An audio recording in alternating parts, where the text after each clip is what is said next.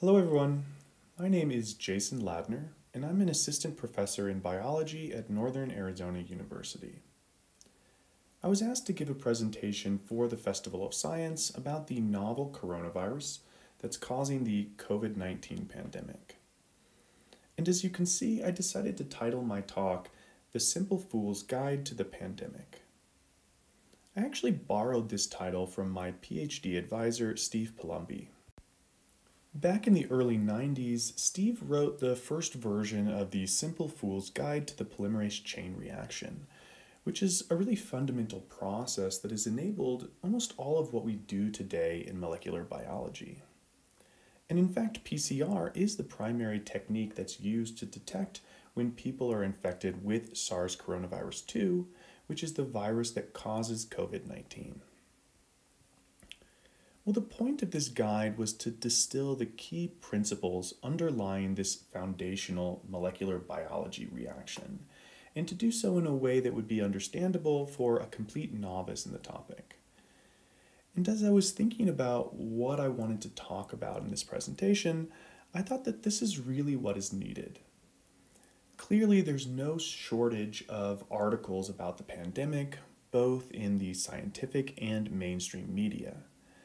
But it can be hard to sort through all of the various pieces of information and determine which bits to actually trust.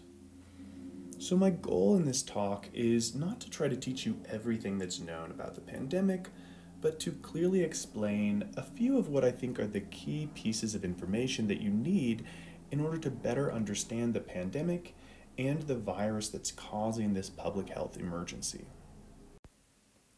Here is an outline of the topics that I'll be covering today, and I've posed each of these topics as a question that I think many people have probably asked and are still asking about this pandemic. The first of these is, what is SARS coronavirus 2? And you can see here that I'm using a common abbreviation for coronavirus, COV. Next, from where did this virus come? How is the virus transmitted? How do tests for COVID-19 work? And finally, what does immunity look like? All right, so I want to start off today with just a little bit of background information about the virus that causes the disease COVID-19, and this virus is called SARS coronavirus 2. Here I'm showing an image of 4 SARS coronavirus 2 particles that was generated using an electron microscope. The virus particles are highlighted here in orange, and the background is shown in blue. But these are really just artificial colors. The actual images produced by these instruments are just in black and white. Now, this is just a 2-dimensional image. So these virus particles look like circles, but in 3 dimensions, these particles are roughly spherical in shape. And you can see this crown of proteins protruding from the surfaces of these particles. These proteins are actually the reason that this group of viruses were called coronaviruses, as corona in Latin means crown or garland. Now, I think that pretty much everyone is aware that this disease is caused by a virus, but I'm not sure that everyone has a clear idea of exactly what a virus is and how these pathogens differ, for example, from bacteria. Well, here is the definition of a virus that I use in my virology class. A virus is an infectious, obligate intracellular parasite comprising genetic material surrounded by a protein coat and/or a membrane. Now, this is clearly a very technical definition, but it encompasses several really important characteristics of viruses that I think it's important to understand. So I'm going to go ahead and take a couple minutes to step through a few of the different components of this definition. One of the most important components is this phrase, obligate intracellular parasite, which means that viruses cannot reproduce outside of host cells. they are completely dependent upon resources present within those host cells in order to reproduce. And in part, this is because virus particles are not cells, and viruses do not have cells, which means that they cannot produce energy or any of the basic building blocks that are needed for the virus to reproduce. Instead, virus particles are simply composed of genetic material, which can be either DNA or RNA, and a protein coat or membrane. And this protein coat or membrane is what's used to protect the genetic material. And then the final important component of this definition is that viruses are infectious, which simply means that they can be transmitted to new hosts.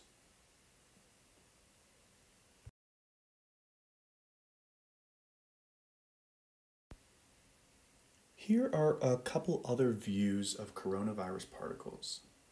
The one shown here on the right is a cross-sectional diagram of a single virus particle. And here you can see the nucleic acid genome, which is shown in pink, as well as the surrounding membrane or envelope, which is shown here in red. Like many other viruses that infect humans, the SARS coronavirus 2 genome is protected by a membrane composed of lipids. And this is actually why it's possible to inactivate these viruses with simple hand soap, because the molecules of soap disrupt this protective lipid membrane and therefore destroy the virus particles. However, no viruses actually encode genes for generating these types of membranes. Instead, they simply steal these membranes from the cells that they infect. Therefore, these membranes that are used to construct SARS coronavirus 2 viral particles are actually our own cellular membranes, although with some modifications, such as the incorporation of viral proteins. One example of those viral proteins is shown here in yellow. These yellow proteins are the virus's spike glycoproteins, and I'll talk about these in a bit more detail later because these proteins play a crucial role in mediating the entry of virus into our cells. And because they're pretty large and they cover the external surface of the virus particle, these proteins are one of the main targets of our own immune response. All right, the final characteristic of SARS coronavirus 2 that I want to convey is the size of the virus particles.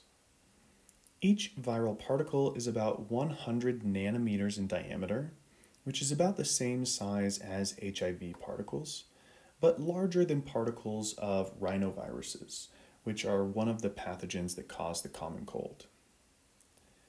As a point of comparison, all of the blue particles shown here represent the largest known viruses, all of which infect amoebas. On the far right, you can see a single cell of the E. coli bacterium. And here at the bottom is just a small part of a human red blood cell. Okay, so now you know a little about what SARS coronavirus 2 is, but from where did this virus come? Well, this virus is an example of something that we call an emerging virus, which is a virus that has only recently been recognized to cause infections or disease in humans. However, this virus didn't simply emerge out of thin air. Rather, this is a virus that was previously circulating within some type of non-human animal host, and then was transmitted to humans. And this is, in fact, the ultimate source of all emerging viruses in humans: cross-species transmission events from other animals. And more often than not, from other animal species that are relatively closely related to us, and therefore this usually means that these viruses are transmitted from other mammal species. Now, these types of cross-species transmission events, they're actually probably not all that uncommon. There are a lot of scenarios in which humans come into close contact with wildlife. However, most viruses that infect other animal species are not able to infect us. Or even if they can infect our cells, the infection will usually be a dead end because the virus is unable to transmit from human to human. However, in some rare cases, a virus may be pre-adapted to infect and spread among humans, or the virus may be able to adapt quite quickly to the new human host.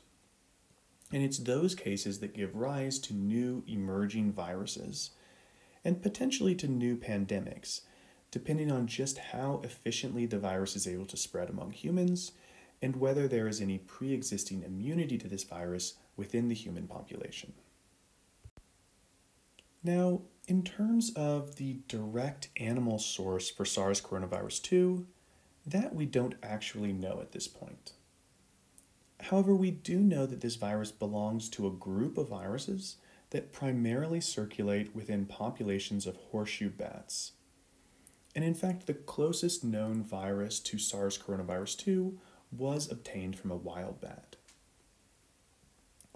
Now, what I'm showing you here is called a phylogeny. You can also think of this as an evolutionary tree. And it contains both the original SARS coronavirus, which is shown here in blue, as well as SARS coronavirus 2, which is shown here in red, along with all of the most closely related viruses that have been sampled from wildlife. And the vast majority of these have been sampled from various bat species. In fact, every one of these gray circles represents a virus that was sampled from a bat. What these data tell us is that SARS coronavirus 2 likely originated within a bat. However, we can't say for certain that the virus was transmitted directly from a bat to a human. It's possible that the virus was first transmitted to an intermediate host. So for example, civet cats were found to be important intermediate hosts in the original SARS coronavirus outbreak that occurred in 2002 and 2003, meaning that the virus was originally transmitted from bats to civet cats, and then from civet cats to humans. Now, the final thing that I want to mention here is the relationship between the original SARS coronavirus and SARS coronavirus 2. The new virus, SARS coronavirus 2, is quite similar to the original SARS coronavirus, and this is why the virus was given a very similar name. But from this analysis, it's clear that these two are still very distinct viruses. In fact, the authors were able to utilize the differences that they saw between the genomes of these two viruses to estimate how long ago these viruses actually shared a common ancestor. And it turns out that these two viruses probably diverged hundreds of years ago, perhaps as far back as the 12th or 13th centuries. And so for a little bit of context here, this means that these two viruses may have last shared a common ancestor at the time when Genghis Khan lived. Now that we've talked about what this virus is and from where it came, let's talk a little about how the virus is transmitted from person to person. Although SARS coronavirus 2 is capable of infecting several different tissues of the body, and COVID-19 is associated with a wide variety of symptoms, like the other coronaviruses that infect humans, SARS coronavirus 2 is primarily a respiratory virus, which means that it typically infects cells of the respiratory tract, and the virus is spread from person to person through saliva and nasal mucus. This spread can occur through direct contact with an infected individual, but it can also be spread through aerosols that are formed when an infected person sneezes or coughs, or even when they simply talk or sing. These virus-containing particles can then be breathed in, for example, by somebody who's nearby, and this can result in infection of this new host. Now, one important thing to recognize is that not all of these respiratory droplets are created equal. Instead, droplets of many different sizes will be generated, as depicted in both of the images on this slide. The larger particles will settle to the ground relatively quickly, while the smaller particles can remain airborne for extended periods of time and thus can travel long distances from the infected individual. Virus transmission mediated by these larger droplets is referred to as droplet transmission, whereas virus transmission through these smaller droplets is called airborne transmission. There's been quite a bit of debate regarding the role of airborne transmission for SARS coronavirus 2, but it's widely agreed that droplet transmission is very common, and in fact many of the common recommendations for preventing transmission are specifically aimed at preventing droplet transmission. This includes the social distancing guidance to stay at least 6 feet away from others. This should provide enough space for those larger droplets to settle to the ground. This also includes the recommendation to wear cloth masks, especially when recommended social distancing guidelines cannot be followed. The image here on the right provides a really nice illustration of the benefits of wearing masks for preventing droplet transmission. And the primary benefit really comes from reducing the number of droplets that are spread by infected individuals. However, they can also help to reduce the number of droplets that are inhaled by an uninfected individual, especially for the larger droplets that are more likely to contain infectious virus particles. Another one of the main recommendations to avoid transmission of this virus is to regularly wash your hands and to avoid touching your eyes, mouth, or nose with unwashed hands. One important thing to understand about virus transmission is that a virus can only infect a person via the mucous membranes of the body or through some type of scratch or injury in the skin. This is because the skin provides a really effective protective barrier to infection, and the way that it does this is actually very simple. As you've likely heard before, the outermost layers of your skin are composed of dead cells, and viruses cannot infect or replicate within dead cells. Therefore, even if droplets containing infectious virus particles were to land on your hands, your arms, or even the skin of your face, these viruses would not be able to cause an infection. Similarly, if you were to touch a surface that contained infectious virus particles, this wouldn't be enough for the virus to infect you, unless you actively transport those virus particles to one of your mucous membranes, such as your mouth, your nose, or your eyes. The other important aspect of transmission is timing, and in particular, the timing of transmission relative to the appearance of symptoms. This graphic illustrates two important epidemiological periods. The first is the incubation period, which is the period of time between when a host becomes infected and the appearance of symptoms of infection. During this period, the infected individual will likely have no idea that they're infected, and yet the virus is actively reproducing within that individual's cells. The other important period is the infectious period, which is the period of time during which an individual is shedding virus that can be transmitted to others. Now in this figure, these two periods are illustrated as being mutually exclusive. And for some viruses, like Ebola virus for example, this is in fact the case. However, for SARS coronavirus 2, these two periods actually overlap. And this is really important because it means that it's possible to transmit the virus to others before you even know that you're sick. And with this virus, we also know that a large percentage of infected individuals will never actually experience any symptoms associated with that infection. But these people can still transmit the virus. And this is why it's so important for everyone to wear masks in public spaces, regardless of whether they've experienced symptoms of this disease. Now that we've discussed transmission, the next topic I want to cover is clinical tests for COVID-19. There has been a lot of talk about testing over the past several months. Testing capacity, percent positivity, lines to get tested, often long waits for results, but I'm not sure everyone really understands how these tests work and exactly what they tell us. There are actually two general categories of tests for COVID-19.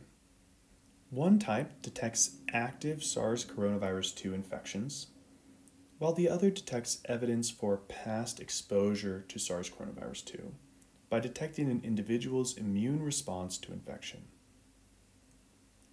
The first category has been the focus of most discussions of testing capacity and speed, and this is the type of test that's actually useful for helping to prevent the spread of the virus because it identifies people who are likely contagious. So let's talk about this category first. The most common type of test being run to detect active SARS coronavirus 2 infections is a molecular test. This type of test is run either on saliva or nasal or throat swabs, and this test is looking for evidence that the individual is actively shedding virus particles. However, these tests are not actually detecting virus particles or testing for infectivity. Rather, these tests look for the presence of the viral genome, and they do this using a procedure called the polymerase chain reaction, which is able to very specifically amplify small pieces of the virus's genome. The good thing about these tests is that they are very sensitive and very specific, and therefore they provide very accurate diagnosis of active infections. There are a variety of procedures out there for these types of tests, but generally these cannot be run at your sort of local point of care facility like your doctor's office. These need to be sent to a specialized lab. And while most have the potential to be run within 24 hours, there's a backlog at many of these testing sites, which has been causing considerable delays. And this is a big problem because even if infected, the patient may no longer be contagious by the time that they actually receive their results. The second type of test being run to detect active SARS coronavirus 2 infections is called an antigen test. This type of test uses nasal or throat swabs and is also looking for evidence that the individual is actively shedding viral particles. But instead of detecting the genome of the virus, this test detects viral proteins, most commonly the spike envelope proteins on the surface of viral particles, which are shown here in yellow. One of the main benefits of this type of test is that they can be run very quickly, usually within less than an hour, and can often be run at your point of care facility. However, while a positive result from this type of test provides very strong evidence for an active infection, a negative result is not particularly meaningful because this type of test has a very high false positive rate. Therefore, people who receive negative test results will need to then seek out a molecular test if they want to be confident in their result. That brings us to the second major category of tests, the tests that detect an immune response to SARS coronavirus 2, which indicates a history of infection. In this case, blood needs to be collected, either via a venous blood draw or a finger prick. And this test is detecting antibodies that recognize and bind to viral proteins. These antibodies are products of our adaptive immune response and therefore an indication of past infection with SARS coronavirus 2. However, it takes some time for this adaptive immune response to be generated, and therefore these tests are unlikely to be able to detect active virus infections. Instead, these tests are primarily used to inform public health organizations about the percent of the population that has already been infected, and therefore may be immune to reinfection. And that is actually a nice segue into the last topic that I'll discuss today, which is what immunity to a virus actually looks like. I'll primarily be discussing this topic generally, but also a little bit here and there with specific reference to SARS coronavirus 2 and the ongoing pandemic. There have been a lot of different headlines about immunity to COVID-19 in the media, and these have evolved a lot over time from discussions of immunity passports that would allow people who've been infected to return to business as usual, to concerns about quickly waning immunity and the potential for reinfection. Well, my main goal here is not to necessarily address all of these different narratives, but to leave you with a general understanding of what immunity to viruses looks like, which I think will help you to understand these different immunity-related headlines. So, as I mentioned on the previous slide, antibodies are one component of the adaptive immune system that can contribute to immunity to future infections. So, what are antibodies?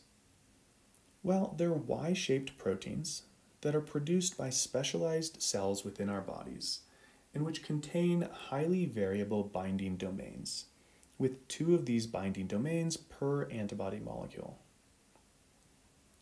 Our bodies have the capacity to generate a huge diversity of these antibodies, and what happens during a virus infection is that cells that produce antibodies that recognize viral proteins are proliferated, increasing the concentration of these virus-binding antibodies. And there are even mechanisms that allow these antibodies to mature in order to increase the affinity of the antibody for the virus. So why is it useful to produce antibodies that recognize and bind to virus proteins? Well, the primary goal is to prevent the infection of new cells by binding strongly to the virus particles in ways that prevent the virus from entering the cell and delivering its genome. What I'm showing you here is a diagram illustrating this idea. In this case, there are antibodies, which are shown here in green, which bind to proteins on the surface of the virus particle. Well, these viral proteins are critical to the virus's ability to enter a new host cell because these proteins interact directly with cellular proteins on the cell surface. We call these receptors, and this interaction is required to trigger fusion of the viral and cellular membranes. If these antibodies are able to block this interaction, then they can prevent new infections. And these types of antibodies that successfully block new infections are called neutralizing antibodies. Now, some of the headlines about COVID-19 immunity talk about studies that have reported that the abundance of antibodies that recognize SARS coronavirus 2 quickly decline following infection. And the implication has been that this may mean that people will not have long-lasting immunity to reinfection. Well, the truth is that it's going to take time for us to really understand how common it will be for people to obtain long-term immunity from these natural infections. However, there are several reasons why this observation alone is not particularly informative regarding the length of immunity. The first is that antibodies that are generated in response to viral infections are not expected to be maintained long-term at the same abundance at which they're detected shortly after infection. The figure here shows a pretty typical plot of the relative abundance of antiviral antibodies in the blood following infection. The green line here shows total antibody abundance, and the red and the blue lines break things down into individual isotypes. As you can see, there is a sharp increase, in this case starting about 1 week after infection, but this is followed by a plateau and then a decrease in abundance, which generally levels off at some lower plateau. This pattern is completely expected, and the studies that prompted those new headlines had not observed patients for long enough to see where antibody abundance would eventually level off. However, even if these antibodies were to decline to extremely low levels, it doesn't mean that immune response would be starting from scratch the next time an individual is exposed to the same virus. This is because long-lived memory B cells will remain, and these cells are capable of quickly generating large amounts of highly specific antibodies as soon as they encounter the same viral proteins again. Therefore, even if the standing stock of antibodies against SARS coronavirus 2 is low, upon reinfection, these antibodies will be able to be generated much more quickly than during that initial infection. And these antibodies will likely also be even better at binding to the virus than those that were generated early during the primary infection. And this is illustrated here on the right by adding an example of a secondary response to infection within the same diagram that I showed you on the previous slide. In this case, antibodies are generated faster, and the response is even stronger than it was to the primary infection. And finally, antibodies represent just one arm of our adaptive immune response. The other arm is mediated by immune cells called T cells. And while antibodies are important for preventing the infection of new cells, T cells play a critical role in clearing viral infections by seeking out and destroying cells with active viral infections. And antibody levels are not able to tell us anything about the T cell mediated response, which will also be long-lasting. All right, this is my final slide, and I just wanted to end by discussing a recent report that documented the first confirmed case of reinfection with SARS coronavirus 2 in humans. There have been anecdotal stories of similar reinfections before, but this is the first to be clearly demonstrated because they were able to actually sequence the genome of the virus from both infections, and they were able to show that both infections were caused by distinct strains. However, while this individual experienced minor symptoms associated with the first infection, which occurred in March, he experienced no symptoms in association with the second infection, which occurred in August.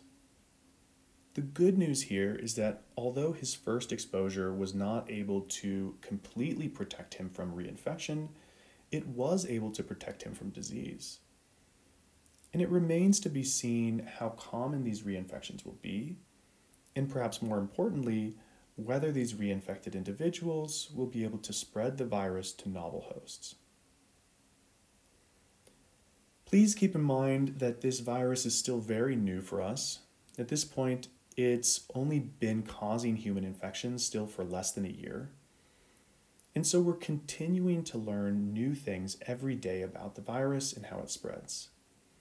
But I hope that this talk has helped to provide you with a foundation of knowledge about this virus and will help you to interpret the next big headlines to come.